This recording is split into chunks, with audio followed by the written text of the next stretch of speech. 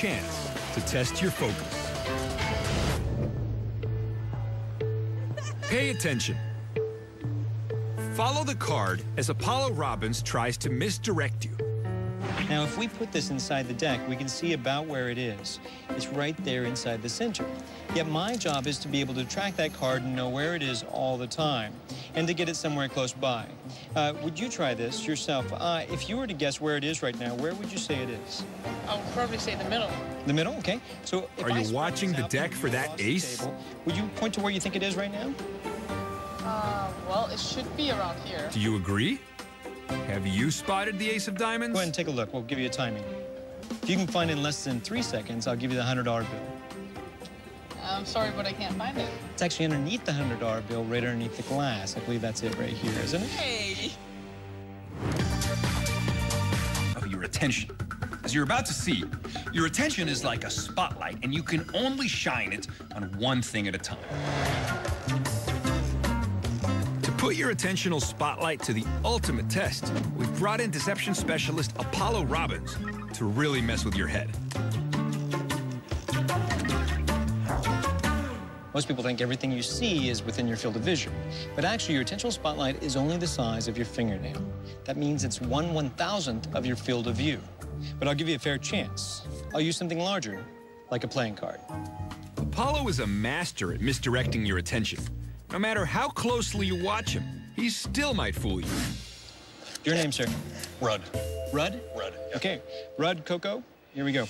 To begin, Apollo chooses the ace of hearts at random and has one of our subjects write her name on it, so he can't simply swap in a duplicate card. Now watch closely. Here we go. We'll just put this inside. Rudd, try to keep an eye on this for me. Just use your right hand. Put your hand on top there. Is that it? That's not it, is it? Nope. Rudd is looking for the ace he thinks is in the deck. Now, Rudd, lift your hand up. Is it that second card right here? Nope. No. You're a keen observer, Rudd. Was it either of those two? Nope. Have It's not on the you back, spotted the ace Like a yet? marked card on the back? There it is. But this guy still hasn't seen it. Rudd, we'll keep doing this till you get it. Eventually, I'm sure you will. Was it either of those two? Nope. Nope, okay. It's because his brain's attentional spotlight can only focus on the cards right in front of him. Even though the ace is in his field of vision, his brain doesn't see it until now. Oh, there we go. So how quickly did you see the ace? Did you catch Apollo sticking it to his forehead at the very beginning of the trick? Let's rewind and take another look. When you decide to concentrate on something, such as the cards in Apollo's hands, your eyes stop scanning the environment for stimuli, and your brain's attentional spotlight narrows. Apollo knows this. All he had to do was direct your attention away while he palmed the card and stuck it to his forehead. Simple, right? Yet you missed it, and so did the people sitting right next to him. The smaller the beam of your attentional spotlight, the better your brain is at appreciating the fine details of what you're focusing on. In other words, narrow focus means high definition. But Apollo knew where your spotlight would be, and he exploited it, causing you to miss something right in front of you. On average, it took our subjects at least 30 seconds to notice where the card had gone. It's definitely, but you wrote your name on it, right? Oh, there it is. I'm sorry. I think in general, I pay attention pretty well. I definitely think he could have gone through a bunch more cards before I noticed. Pay attention. Follow the card as Apollo Robbins tries to misdirect you. Now, if we put this inside the deck, we can see about where it is. It's right there inside the center. Yet my job is to be able to track that card and know where it is all the time, and to get it somewhere close by. Would you try this yourself? If you were to guess where it is right now, where would you say it is? I would probably say the middle. The middle? Okay. So if Are I you spread watching this the out deck for that across the ace? table, would you point to where you think it is right now? Well, it should be around here. Do you agree? Have you spotted the ace of diamonds? Go ahead and take a look. We'll give you a timing. If you can find it in less than 3 seconds, I'll give you the $100 bill. I'm sorry, but I can't find it. It's actually underneath the $100 bill, right underneath the glass. I believe that's it right here, isn't it? Hey! Game with you. Do you have any cash on you? Yeah. What do you got? 10. $10. Okay. Let's do this as kind of like a little bar bet. Crumple it into a ball. Then would you hold out your hand flat above it? Keep your hand flat as you can. As fast as you can, I want to see you grab that bill. It's pretty quick. So what if we escalated that and I took $100? I say finders keepers. We put that as a crumpled ball on the table. That becomes our target. And I'm going to put my hand about here. So your hand is already halfway there, but do you think it's possible for me to grab the bill before you do? No. Okay. When you see my hand begin to move, I want you to grab the money. Okay? What do you think? Would you take the bet? Your $10 against Apollo's 100? Plus, you have a 0.3 meter head start to grab the money first. Of course you would, right? Well, let's see how this plays out.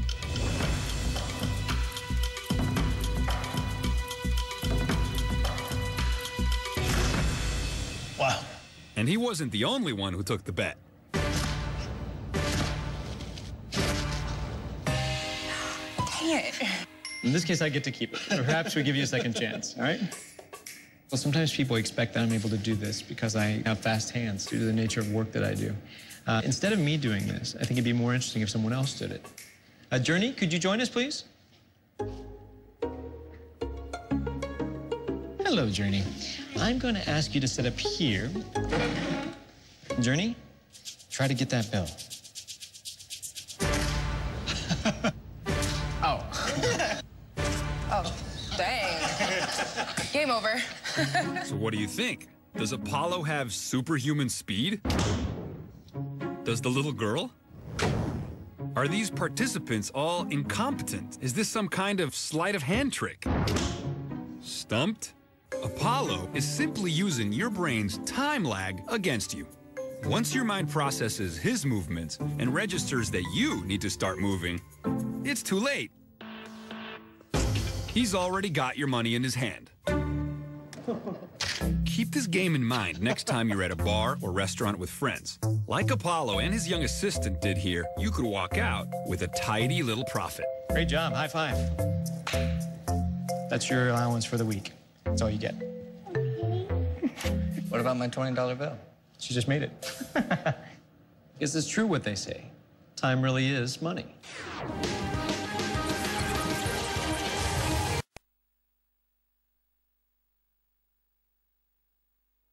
Apollo Robbins is there to pull a fast one. Watch him trick these unsuspecting people on the Las Vegas Strip by applying some of the basic principles we've taught you already. But pay close attention. He might just fool you, too. This is a game with a coin.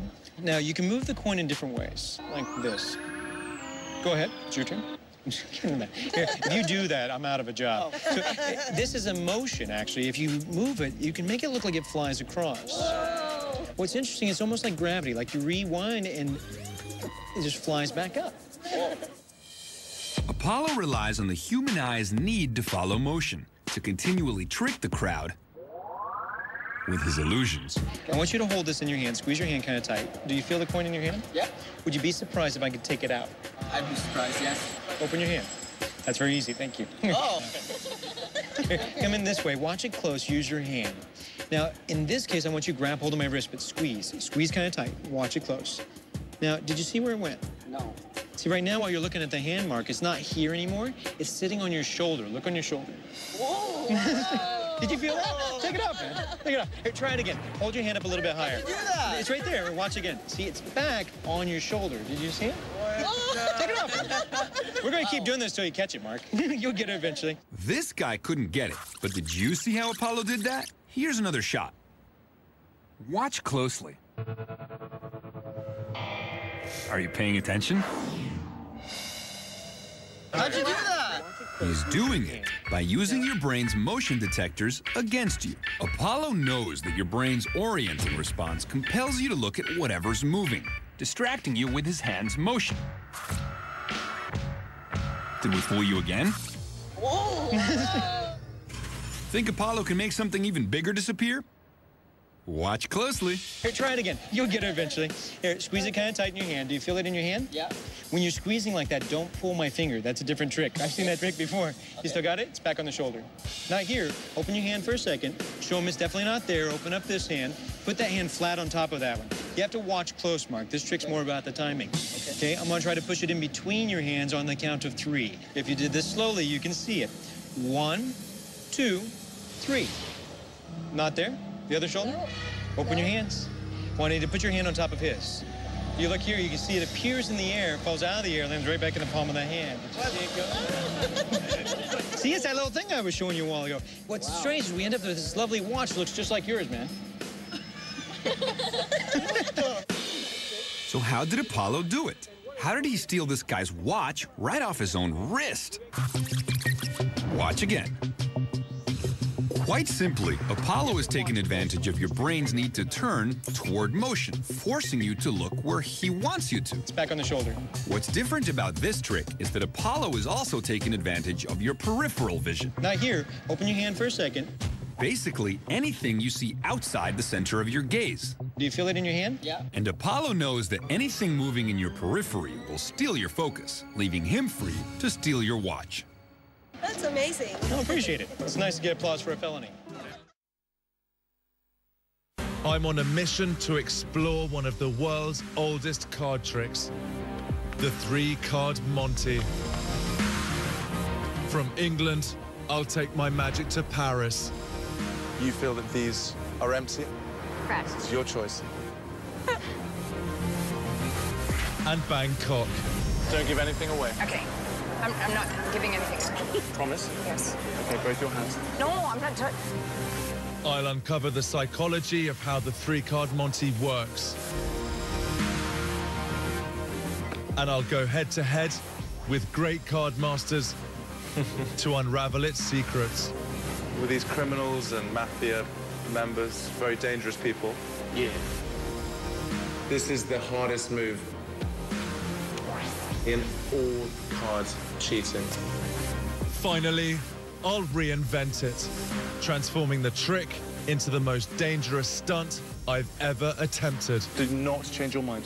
Don't change your mind. My fascination with cards, magic, and illusion began 14 years ago at school. For me, cards were an escape from everyday lessons and learning into the worlds of mystery, danger, and the impossible. Outside of the classroom, whilst my friends played sports, I obsessed myself with playing cards, their origins, their meanings, and their numerous designs and configurations. My obsession has grown into this collection of over 1,000 decks from around the world. And not all countries share the same card designs. For example, this German deck is based on the 4 seasons: hearts for spring, bells for summer, leaves for autumn, and acorns for winter. One of my most favorite decks of cards is also one of the scruffiest. This hand-drawn deck of cards was made by American prisoners out of milk cartons when prison guards confiscated their real playing cards.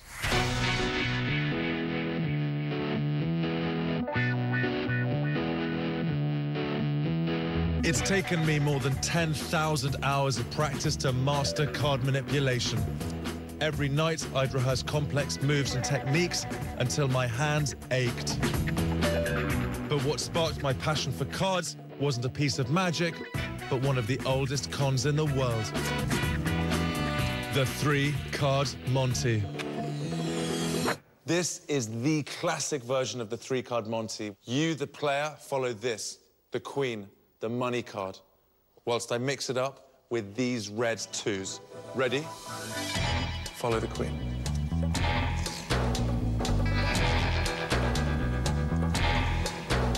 Some of you may think she's here. It's not. It's not over here. In fact, she's over here.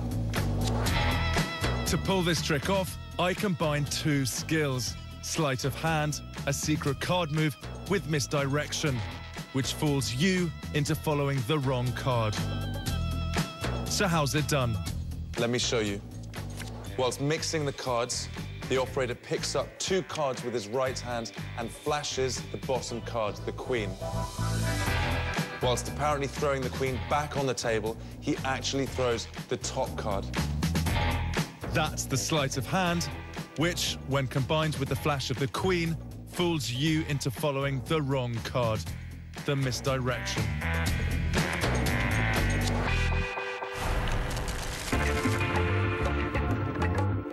The Monty is a centuries-old con that continues to cheat thousands of innocent players every day in cities around the world. Put your money on the Queen, loser, loser. 30's not a lot of money. You've got to put some more money on it for me. You want to turn that card over? And it doesn't always use cards. I've seen the Monty played with bottle tops, cups, shells, even matchboxes. But the idea is always the same: to try to follow one object as it is mixed and lost amongst 2 or 3 others. Now, my mission will be to develop the 3-card Monty into something far more ambitious and dangerous.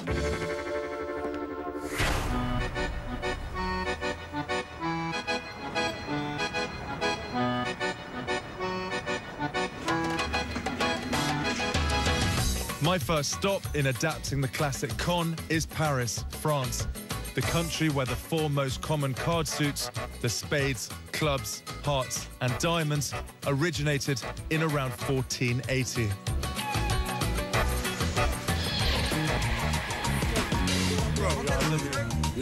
The traditions of magic and cards go back centuries in France. The father of modern magic was a 19th century French magician called Robert Houdin. Many great magicians have since been inspired by Robert Houdin, and none more so than Houdini, who named himself after him. One of my favorite pieces of card magic is known today as the trick that fools Houdini. At the peak of his career, Harry Houdini challenged the world and said that if he could see a trick done 3 times, then he could say exactly how it was done. He was shown this trick and was baffled. Bonjour, ça va? Drummond. Paolo. Paolo. Neves. Neves. Nice to meet you. Choisissez une carte au hasard. Take a card, put your name on the card. For me, this trick demonstrates why the principles at the heart of the Monty, sleight of hand and misdirection, are so powerful. Paolo, this is your card. Queen, la reine. Watch the card. See this here? Goes in. Watch, I place it inside the middle.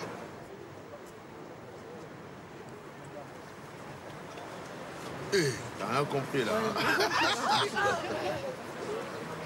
Second time, watch this. Follow the Queen. Reine.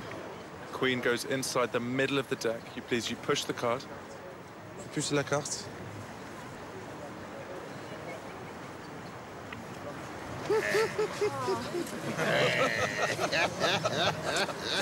Third time. Troisième fois. Simply fantastic. Watch this. Watch the Queen. Watch the Queen here. Vous prenez une moitié du jeu. You lift up half the cards. Watch. Queen goes inside. She goes inside the middle. You place the cards on top. It's not there, is it?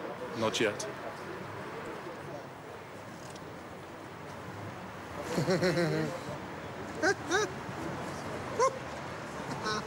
Okay, we'll do one more. Final stage. Watch this. One more time. Please, you follow the Queen. You see? Watch. Follow the Queen. Inside the middle, please.